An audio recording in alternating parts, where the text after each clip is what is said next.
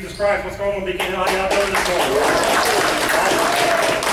Thanks for coming out and worshiping with us. My name is Michael. I have the privilege of serving as the pastor of this wonderful fellowship of believers. If you're a guest with us today, thank you so much for joining us, whether or not it's in person or online. And I always say I don't know which camera is where, but thank you very much. Wherever you're at. Thank you for coming out and worshiping with us. If you would do me a favor, if you're online, there might be a little button, but you can click message. Just send me your name and phone number. If you're online in person today, just send it to me on our Facebook page or whatever. Why? Because I would personally like to thank you, call you, and thank you for worshiping with us this morning here at Beacon Hill. At Beacon Hill, we're just a bunch of imperfect people serving a perfect God. We desire to grow to look more like Jesus every single day. And if that is you, and that's what you desire to do, welcome to Beacon Hill Church. Amen? So we're so thankful that you're here. This morning we are getting into one of the toughest passages that I could ever preach. We don't skip the hard stuff here at Beacon Hill. You're coming here for the first time, you're hearing me for the first time, you have come on a doozy of a day. And we're going to hit what I believe is one of the toughest chapters in all the New Testament. So ladies and gentlemen, it's preaching time. If you would, go ahead and grab your Bibles, open them up with me to Romans chapter 11. Romans chapter 11, where we will be studying verses 1 through 10 this morning. We don't have a copy of God's Word. The words will be coming up on the screen. We also have Bibles out there you can have. Go to BibleGateway.com, download the YouVersion of the Bible. However you get there, however you find a copy of God's Word, get God's Word in your hand. We believe here at Beacon Hill, it's not the words of me that will change your life, but the Word of God who can change anybody's life. So we encourage you to keep the Word of God open as I preach. If you would like a copy of today's sermon manuscript, all you have to do is send me a message, and we will put you on an email address. If you're a member, you already have that on the member Facebook page. It is a PDF version of it. Goes up on Friday, so you can study. And I know y'all all studied ahead. I know y'all already read it. You already know it, because that's just the type of people we are, right? No. Okay. But if you want a copy, let us know, and we'll do that. Just send us a message. If you're able, please stand and honor our reading of God's Word this morning. Romans chapter 11, verses 1 through 10. I ask then, has God rejected his people? Absolutely not. For I too am an Israelite, a descendant of Abraham from the tribe of Benjamin. God has not rejected his people whom he foreknew. Or don't you know that the scripture says in the passage about Elijah, how he pleads with God against Israel? Lord, they have killed your prophets and torn down your altars, and I am the only one left, and they're trying to take my life. But what was God's answer to him? I have left 7,000 for myself who have not bowed down to Baal. In the same way, then there is also at the present time a remnant chosen by grace. Now if by grace, then it is not by works, otherwise grace ceases to be grace. What then? Israel did not find what it was looking for, but the elect did find it. The rest were hardened, as it was written. God gave them a spirit of stupor, eyes that cannot see, and ears that cannot hear to this day. And David says, let their table become a snare and a trap, a pitfall and a retribution to them. Let their eyes be darkened so that they cannot see, and their backs be bent continually. Let us pray. Dear Heavenly Father, I thank you and I praise you for your word. I thank you for the Holy Spirit, of which we couldn't understand your word without it. So Lord, I thank you for that. And Lord, I pray this morning if someone is going through here and doesn't understand a lick of what I'm saying today, Lord, I pray that they would just seek you and allow the Holy Spirit just to intercede for them. So, Lord, I pray that if someone is here today that doesn't know you as Lord and Savior, that today would be the day of salvation for them. Lord, I pray that they would cry out to you. Lord, your word says today is the day of salvation, not tomorrow, not I'll get around to it, I'm going to have a good time and then make a deathbed confession. Your word says today is the day of salvation. So, Lord, I pray if someone is underneath the sound of my voice right now that doesn't know you, today would be the day of salvation for them. May I decrease and you increase and you get all the glory now. In Jesus' holy precious name we praise you. Amen. You may be seated. I have entitled today's message, Is There Still Hope? Is there still hope? I mentioned that this is a tough passage. As we started going into Romans 9 through 11, I mentioned that this section of Scripture is one of the toughest passages in all of the Bible. And so you think Romans 9, Romans 10, and Romans 11, which, by the way, y'all have dug in and desired to grow deeper and deeper into this. But if you think about those three chapters, one of which has to be the toughest chapter of them all, right? Well, guess what? We are embarking on that chapter today, Romans chapter 11. So this is arguably the toughest chapter to preach in all the Bible. In fact, I would rather preach on a rabbit chewing its own cud in Leviticus than preach Romans chapter 11. But here we are, church, all right? I read a story about a pastor who was working his way through Romans, and he got to Romans chapter 11, and he stood up in front of the church and says, I got to be honest with you, I have no clue what this is about and how it is relevant to the church today. And since we have VBS and student camp this week, we're going to spend this entire hour praying over those two camps. And, you know, that's not how we roll here at Beacon Hill. We don't skip over the tough stuff. Plus, we don't have VPS and student camps thanks to Corona, so that excuse is out the window. All right, it worked for him, not for us. So why is this so tough? It's so tough because this passage deals with Israel's rejection of the Messiah. Jews' rejection of their Messiah. And if we look at this as Gentiles, the people who are not Jews, you would think, what does this have to do with us? You can see why a pastor would have a hard time trying to find this applicable to the church that they preach. Matter of fact, one commentator who I love and who I love dearly and who has taught me so much over the years has said that this chapter should not be applied to the church today because it deals strictly with the future of Israel. While I agree that this chapter deals with the future of Israel, I disagree that this chapter cannot be applied to the church today. So with God's help, we're going to pull out some truths in this 10 verses that can help us be the church that God is calling us to be. Remember, Paul is writing this letter to the church at Rome to garner support, to take the gospel to Spain where it had never been before. And when he's doing this, the people have some questions that are coming up, and he knows that they have questions. And so they were like, I thought that the Jews were God's chosen people. And yet, Paul, you're telling me only a remnant of the Jews are actually going to be saved, and even those who have all the knowledge, some of them are going to actually turn away and rebel against God. They had questions. They were confused by this. And as a Jew, it could get pretty discouraging to hear. They could feel hopeless and say, what is the point? I thought we were God's chosen people, yet is he turning his back on us? Is he not fulfilling his promises? And if God did that, if God turned away from the Jews and didn't fulfill his promises, what could he do for us? What does that mean for us in the church today? And I got to tell you, that is like how Satan likes to get into our minds. How Satan tries to twist God's word. You got to know that Satan knows God's word, and he tries to twist it and pervert it to the hearers.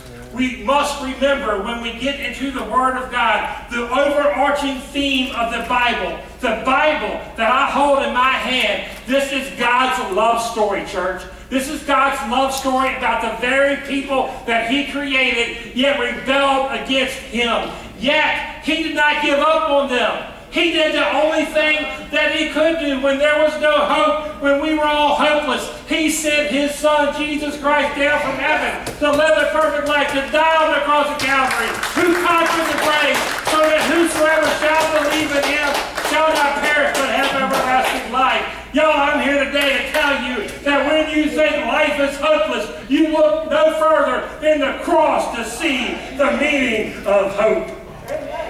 I thought a couple more people would be excited about that this morning, but look, I brought my own witness, all right? Quite frankly, we live in a time when it feels kind of hopeless, right? We live in a time, I'm not talking about COVID-19, I'm not talking about chinchillas or enchiladas or earthquakes or fire ants, I'm not talking about dust storms, I'm not talking about hurricanes, which, by the way, it is pretty impressive that two are going to hit at the same time this week. 2020 just keeps giving, doesn't it? But when I'm talking about that, that alone, when we look at the things in this world, is enough to encourage us. But what I'm talking about this morning, I'm talking about the rising tension among the nations. The tension between Russia, we see China and North Korea. It wasn't that long ago, church, that we thought Iran and Iraq were our biggest threats. I'm talking about the divide amongst political parties that has torn this country apart. I'm talking about the racial tension that is going on in this country. I'm talking about 3 times as many people who will be aborted this year than who will die from COVID-19. I'm talking, y'all with me this morning? Look, I'm talking about a spiraling drug problem in which Hopewell is considered the opioid capital of the East Coast, where there are more gunshots ringing out in Hopewell than church bells. Look, this morning, I want you to know that I'm talking about broken homes, broken marriages, loss of jobs. If you look around, you can be tempted to think that we are without hope and that Satan is winning the war. But Paul is saying in this passage, don't ever count out God. Don't ever count out Jesus. No matter how hopeless the situation looks, God has not lost the battle for humanity. While this chapter is speaking to the Israel, we can pull out of this the hope that we have in the church today. Look, I hope God never gives up on Israel. Has he given up on them because of their rejection of Jesus? I hope not. But Paul is showing them, and in the process showing us, God is still working, even when we feel like he's not. We see in Scripture this morning, first, the reason why we still have hope is that you are living proof that it's still hope. Verse 1, I ask then, has God rejected his people? Absolutely not. For I too am an Israelite, a descendant of Abraham from the tribe of Benjamin. See, Paul is saying, I am living proof that God has not given up on his people. Paul says, I am an Israelite. I'm a descendant of Abraham from the tribe of Benjamin. Yet he is saying basically that I have all the pedigree, but I was one of the ones who was rebelling against God. If you don't know the story of Paul, he was once one of the biggest opponents to the gospel of Jesus Christ. He was terrorizing Christians. He was killing them, dragging them to prison. And yet, if there's anybody who would ever think that God would give up on them, it was Paul. If God gives up on his people, then Paul would have been example one. Yet, he is example one that God does not give up. He went from a terrorist to an evangelist, church. He went from an unbeliever to an apostle. He went from an opponent of the gospel of Jesus Christ to one of the best messengers of the gospel of Jesus Christ that has ever walked this earth. Paul is saying, I am living proof that there is still hope. Look, Paul says, you can look at who I used to be, and you can look at who I am now. And I don't know if I have a witness in here this morning, but you can sit there and say, thank God, I am not who I used to be, and Christ Jesus has changed me to use me to who I am today. That God has not given up, that you are proof that God is not silent. So don't mistake the silence of God with the inactivity of God, because God is always working, church. In the midst of the chaos all around us, we have seen children come to Christ. We have seen senior citizens come to Christ. We have seen drug dealers come to Christ. People choosing Jesus over drugs. You need to look no further than your own testimony to see that there is still hope. You are living proof. Y'all having fun yet this morning? I need to bring some tea up on stage or something. Let me get to my second point. There is hope in the hopelessness. Verses 2 through 4.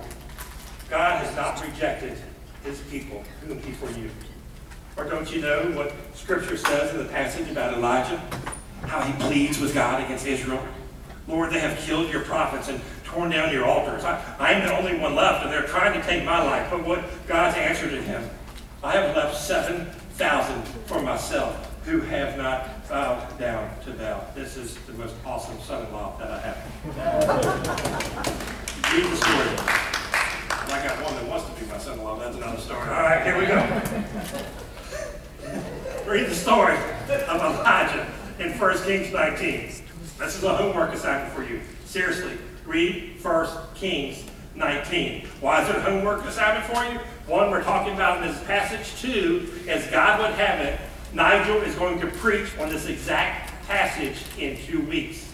We do not make this stuff up. We just preach through books of the Bible, and Nigel will sit there like, are you kidding me? This is the exact passage that I'm preaching in 2 weeks that God is referencing here in Romans. Look, after a great victory against the prophets of Baal on Mount Carmel, Elijah went through a great bout of depression. And that's a sermon in itself. Like a lot of us, a lot of us on the outside, we appear to have it all together, don't we? But on the inside, we're fighting the battle of our lives. We like to put on a shell on the outside because we don't want people to know what's happening in our life. You know what I'm saying this morning?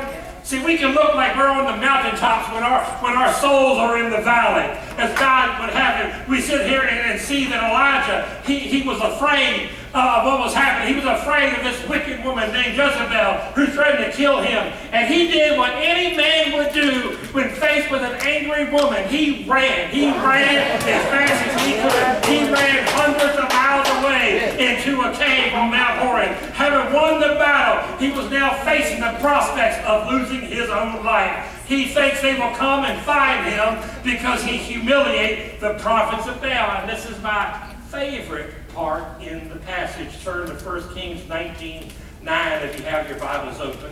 While he was hiding, the Lord asked him a simple question. The Lord came and found him in the cave, and he goes, Elijah, what are you doing here?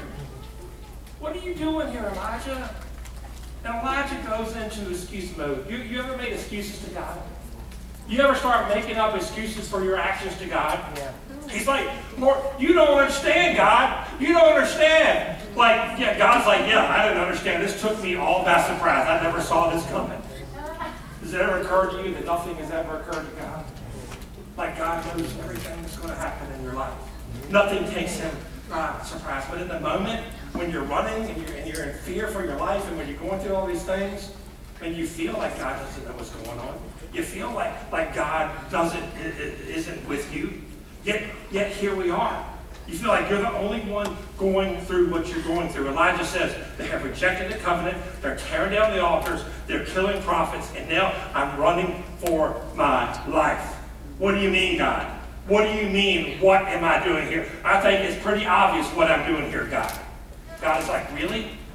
Like, really? You think you're the only one left? You think you're the only one left, and so you're hiding in a cave. God says, I've raised up 7,000 in Israel for myself who have not bowed down to Baal.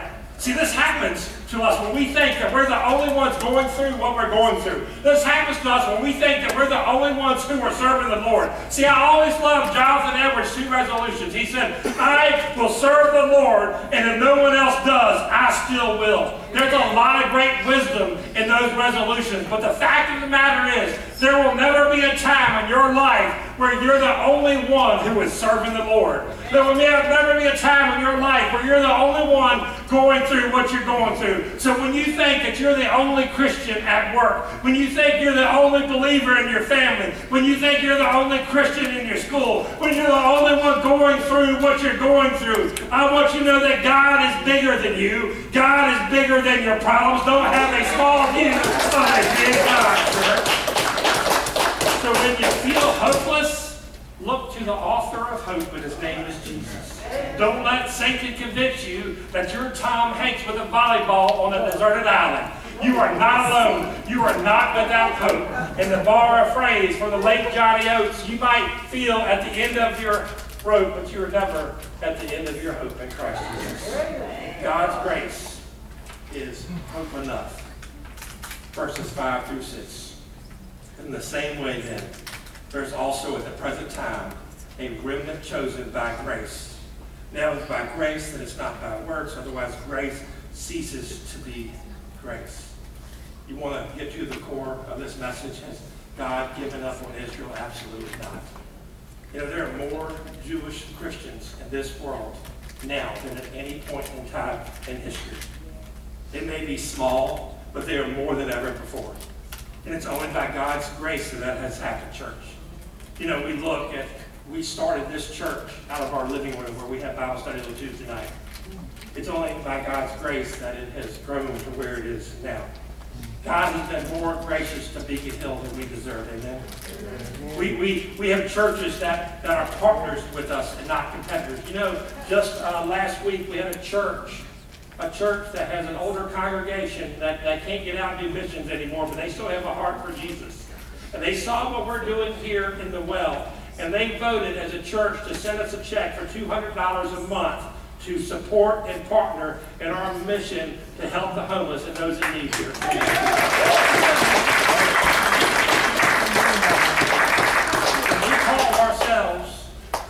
hope dealers. We are hope dealers here.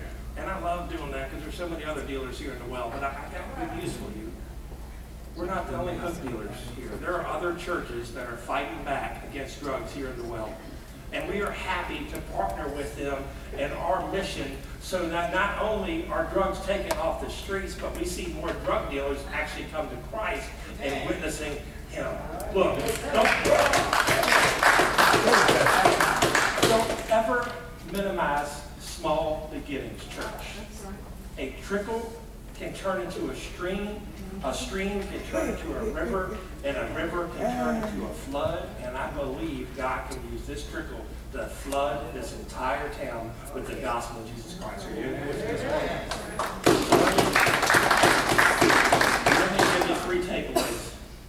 Let me give you three takeaways. One, walk by faith and not by sight. Walk by faith and not by sight, because when you look around in this world, you can get easily discouraged. And it used to be, man, that CNN and Fox News would discourage you enough, but I think Facebook has taken that time. Facebook can discourage you and just make you want to give up on humanity.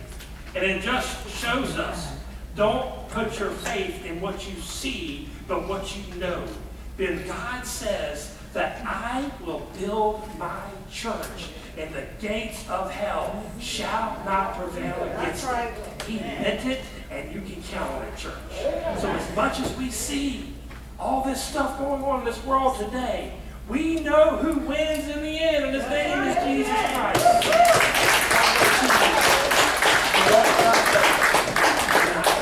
Secondly, to take home with you, is that God is never without a witness.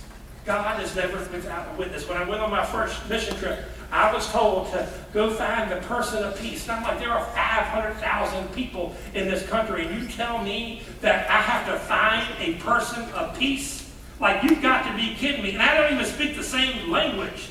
And I've told this story time and time again, that God brought me a person of peace. I want to encourage you, don't ever think that you're all alone. Sometimes you just got to open your eyes, and God will bring somebody right to you to let you know that you are not alone in this battle. Someone will bring you and walk with you. I was in the middle of the woods in Disputana yesterday. A guy walked out the freaking woods and started talking about Jesus with me. You never know. But you can know that you're never alone. You're never alone, church. But I want you to know this very important point, because I think so many times that we're looking for somebody else to encourage us, you've got to realize that sometimes you're the one that needs to encourage others. You are sometimes the only Bible that people will ever read. When I went to Martinique, I was looking for a specific people group. Like out of hundreds of thousands of people, there was only a ribbon. Look at this, man. A whole gold pizza. That's awesome, man. I didn't see that come here. Thank you so much. I was over there, hundreds and thousands of people. I've been called to actually work with the English-speaking people of Martinique. These are people that had come from overseas and had settled in Martinique. And so I looked all day long for them, and it's hot. And so it was right at nighttime. It was right at nighttime when we had given up. We haven't found a single person all day that basically who speaks English or is trying to learn English. And we're looking for them. And I mean, it's like finding a needle in a haystack. And we were about to give up. So we went down to the pool for like a 9 o'clock, just to dip in the pool to relax and unwind and strategize for the next day. And as I was going to the pool, Royce, who was with me, he stopped and started talking to someone. He was the only person that spoke any French. And he started talking to the guy, and he said, Michael, you might want to come over here. And I'm like, okay, what's going on? The guy said, yeah, we're with the English-speaking association of Martinique. Like there's an association of the people we're looking for. We're here and we're meeting at the pool tonight because our reservations got changed, and this is the only place they had for us. And we looked around, there's 25 people that God brought to the pool that we were about to give up. And I sat there. I was like, you gotta be kidding me. They said, do you want to join us? And I'm like, heck yeah. And we found out these 25 people were all atheists. They're all atheists. They don't even believe that God exists. And here we are, that God is bringing them right to us. And so we're sitting there and we're going around that in this meeting they are forced to actually only speak English. And we're going around introducing ourselves and having to say why we are there. And I sat there and I said to them, when I came to, I said, I'm Michael Moore, I'm from Chester, Virginia, and God sent me here to speak to you. And they didn't know, they didn't understand because they didn't believe in God. I'm like, no, and I told them the story. I said, God sent me here to speak to the English-speaking people of Martinique, and here you are. And they said, look, the leader who could have shut me down, he says, you've got 3 minutes to tell us why we should believe in this God, that you came all the way here. And I preached Jesus for 3 minutes. I preached Jesus with everything I have. And if you preach Jesus, you're going to preach Jesus and Jesus crucified. And I preached the message of the gospel of Jesus Christ. And at the end of those 3 minutes, 2 people stood up and said, I want to know more about this person that you just talked about. Was it a remnant? Was it a remnant out of the 25? Yeah. But those 2 people are worth it, isn't it? Those 2 people are worth it. So I'm asking you this morning, don't give up on God. I don't know what battle you're going through, what you're facing, what you're about to just throw in the towel on. I'm telling you, don't give up on God. Because He's never given up on you. So I don't know what story you have. I don't know what your testimony is, but I can tell you that your pain can be used for someone else's gain. And their gain is to come to Jesus Christ and Lord their lives. So I don't know what you've got going on this morning, but the altar's open. You can pray, you can kneel, you can pray. If you need me, we can pray and talk. Whatever's going on in your heart. If you've never given your life to Jesus, then I pray that you would do that now. And today would be the day of salvation for them. If you don't know how, that's what we're here for here at Beacon Hill. I'm going to pray and I'm going to ask you to smile. Dear Heavenly Father, I thank you and I praise you for who you are. I thank you for being a God who never gives up. A God who keeps running after us every single day, who never gives up. Lord, even when we hide in the valleys, even when we hide in the caves, when we cry out, you are there. You are there. We don't need to come to a church building to find you. You go to where we are and meet us there and point us to yourself. Lord, I'm thankful for the hope that is in Christ Jesus. I'm thankful this morning that this message has pierced somebody's soul because I know that your word says that it will not return void. So Lord, I pray right now that somebody right now is having the courage to sit there and say, you know what? I was about to give up hope. I was about to throw in the towel. But I know that God loves me. I know that He'll never leave me nor forsake me. And I'm going to cling tighter to Him than I ever have, and release my hold on the things of this world. I choose to walk by faith and not by sight today. In Jesus' holy and precious name we praise you. Amen. Please stand and respond as the Lord speaks.